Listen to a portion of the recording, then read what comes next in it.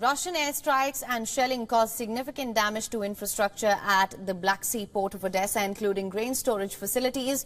On the other hand, Ukrainian strikes inside Russia continue, and Moscow's defense units repelled several drone attacks over Belgorod and Kursk, destroying at least 11 drones. Meanwhile, Ukraine's special forces stated that they killed Russia's top admiral in Crimea along with 33 other officers in last week's missile attack.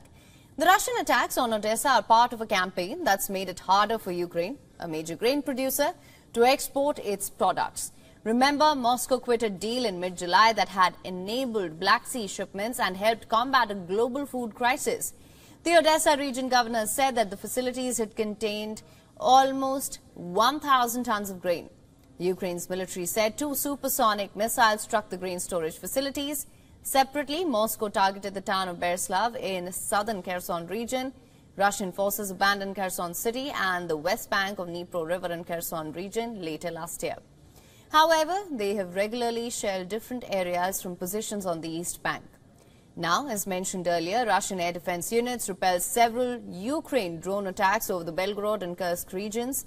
Kyiv rarely claims responsibility for attacks inside Russia or on Russian-controlled territory in Ukraine. Ukraine has been saying in recent months that destroying Russia's military infrastructure helps Kyiv's counteroffensive. Both Belgorod and Kursk regions border Ukraine and have been subject to numerous drone attacks. The big question is, did Ukraine kill Russia's Black Sea Fleet commander in last week's missile attack on Sevastopol? Pertinent to note here that Sevastopol is home to Russia's Black Sea Fleet. If Ukrainian claims are confirmed, Admiral Viktor Sokolov's killing would be one of Kyiv's most significant strikes on Crimea.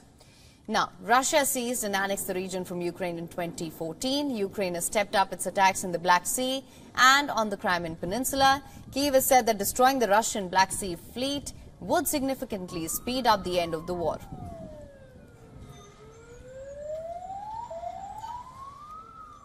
WION is now available in your country. Download the app now. Get all the news on the move.